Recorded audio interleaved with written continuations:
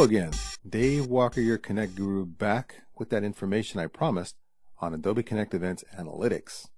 True or false? The purpose of your online event is for the betterment of mankind. I guess that could be true in a couple of cases, but for the vast majority of us, it's patently false.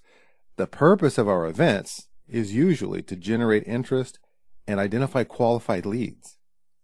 So what tools does Adobe Connect 9 give you to help you with those objectives? We've already talked about those rich landing pages and email communications that we get with Connect 9. But you may be wondering what happens after the event.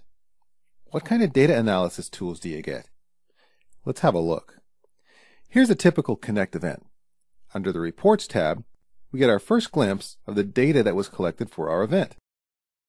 Note here that we have this aggregate user data, like the number invited, the number registered, pending, approved, denied, and attended. This is good information, and Connect has always given us this kind of data. But for purposes of following up with qualified leads, it leaves something to be desired, really. So what kind of new reports does Connect 9 offer?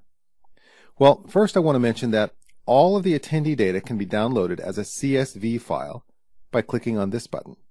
You can use a spreadsheet application like Excel or a database application to organize and analyze the retrieved data. But it's at the bottom of this first report page that things start to get interesting.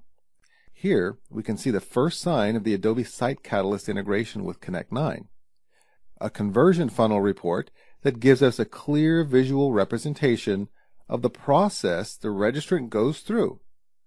It starts with how many visited the event information page. Of those, how many visited the registration page, where they could enter the information we want to collect from them. Then how many actually completed the registration, and how many logged into the event.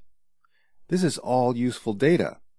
For example, if we see a large drop-off between people who visited the registration page and those who completed the registration form, then we need to ask why. Are we asking for too much information? Is the form difficult to complete? Armed with this kind of information, we can modify our approach for future events with the goal of getting better results. Also note that at the bottom of the conversion funnel, we see the number of qualified leads. So what constitutes a qualified lead? How do we gauge lead qualification? This is important because we want to focus our resources on following up with people that will give us the highest probability of achieving our goals. If we return to the top of the page, we'll see some additional options. One of these is the registration link. It's here that we can define our criteria for lead qualification. So we could determine that qualified leads only include those who attended our event for at least 25 minutes. If that's the case, we just make sure the checkbox is checked and enter 25 in this box. We can also use our registration questions to qualify our leads. For example, we can set up a rule that says we're only interested in people who use webinars for marketing purposes. So one of our registration questions might be, what do you use webinars for? And we only want those whose answer was marketing webinars. We may also want to set up a rule that says only people who want to be contacted are qualified leads. For this, we may have a poll question in our seminar room that asks the question, would you like our consultant to contact you? And set the lead qualification criteria to only those who answered yes. By the way, you can add multiple rules for both the registration question criteria and the poll question criteria. As we move down this same page, we find the campaign report.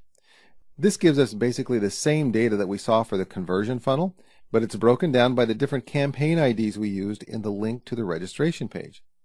If you roll your mouse over one of the bars in the chart, you will see a tooltip style information box that tells you the exact number of users who reached that step. This chart helps you understand which of your campaigns is getting results and allows you to analyze those results in comparison with other campaign results. Next, we have a breakdown of how our registration questions were answered. For each of our questions, there are a series of bars representing all the different ways that question was answered. If we roll our mouse over one of the bars, we'll see that tooltip style information box with the data for that particular answer. Next, under the Content tab of Reports, we'll see the engagement data for all the activity that occurred during our event. I should note that the engagement data is only available if you use a seminar room or a virtual classroom, and only if you have the engagement dashboard open during the meeting. The engagement report is very cool indeed. The green line in the chart indicates the attendance level. The purple line indicates the level of engagement of the group as a whole. The chart reflects a timeline for the entire time the meeting was open and tells us when we had the best level of engagement. This is measured by participation in poll questions, the chat pod, Q&A, file downloads, and attendee status settings. So looking at this chart, if we see a point where the engagement of the attendees spiked, we can analyze what happened at that point in our meeting, and if possible, do more of that kind of activity, since that activity is getting people engaged. Moving down the page, we can analyze some of this data in more detail. Here we see the chat activity and the Q&A usage, including how many of the questions were answered using the Q&A pod. Next, we see the file download activity. Not only do we see how many downloads were done for each file, but we see a representation of the total number of attendees for comparison. The poll activity chart is similar. We see the total number of participants and then how many answered each question. Next is the attendee status usage report, showing us all of the different status changes that occurred during our meeting. And at the bottom of the page, we have our attendee list, with the time each attendee entered the meeting room and the time they left. As you can see, the analytics capabilities of Adobe Connect 9 are much more robust than previous versions. But if this is still not enough for you, then you should know that you also have the option of fully integrating Adobe Sitecatalyst into your Adobe Connect account. This requires that you purchase Adobe Sitecatalyst separately, but it gives you all of those robust reporting features found only in the Sitecatalyst product. And there you go. Adobe Connect Events Analytics is a beautiful thing. If you have any other questions about Adobe Connect, please don't hesitate to contact me via the information on the screen, and subscribe to this YouTube channel to be advised of future videos we post. Until next time, this is your Connect Guru,